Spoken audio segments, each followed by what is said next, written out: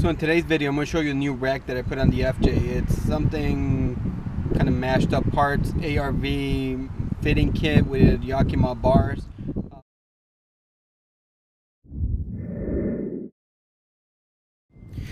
So this right here is the ARB fitting kit. This is usually what you use to mount the ARB baskets they sell.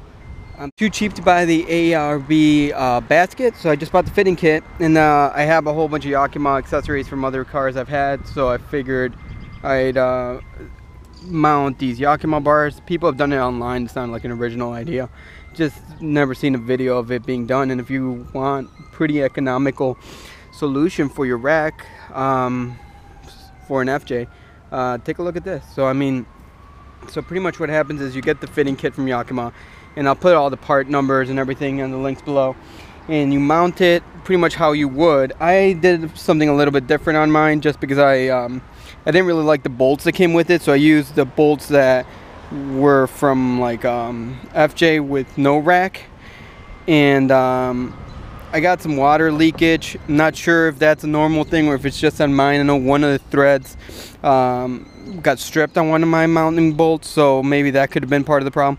But anyway, I siliconed this up so now it doesn't leak. Then once you get that, I got some U-bolts here. They're 1 1/4 inch. Once again, I'm gonna put all the parts in the description. And then I put 58-inch Yakima bars. So I haven't tried it, but I measured it, and it seems like 48-inch Yakima bars would work as well. I like the 58s on here because they stick out a little bit further than the fitting kit. So that means I can mount like my bike racks off to the side, and I might move those bike racks actually more inward, more outward, so that they're further out and maybe up front instead of in the back.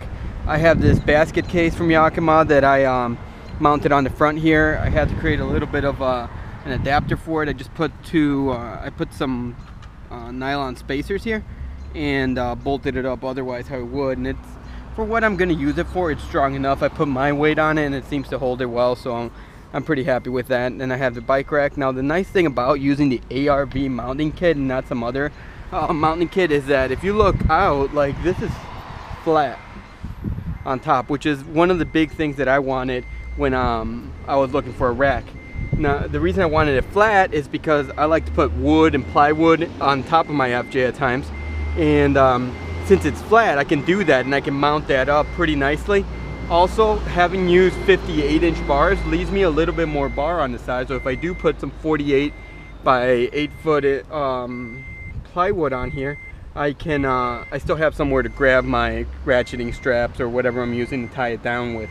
So I really like this setup a lot actually, and it's also lower profile. So I know like going into my carport with the factory rack I was really close. I had maybe 1 inch of clearance, and now with this setup, even with the bike racks, I have about 4 inches of clearance, and without the bike racks I have about 6 to 7 inches of clearance. So I don't know, that might mean that we need to lift the FJ up some more. So right now it just has the Bilstein 5100s up front. Maybe we need to look at lifting it some more, maybe some 35s when these tires are done. But actually no, because I'm really happy with the setup and haven't done much to it otherwise. So yeah, I just thought I'd show you this rack. If you're thinking of upgrading to your FJ and are on a budget or just cheap like I am, this is a pretty cheap, inexpensive way to get a flat rack you can mount long things onto. And I like using the Yakima bars because that allows the accessories that I can mount on here are pretty much endless, right? Like there's bike racks, I have a Yakima rocket top carrier I can put on here, which I could do that before, but now I think that it being a little bit lower profile really makes it sound more appealing. So yeah, if you like this video, and check out my other videos and subscribe, and I'll talk to you guys soon.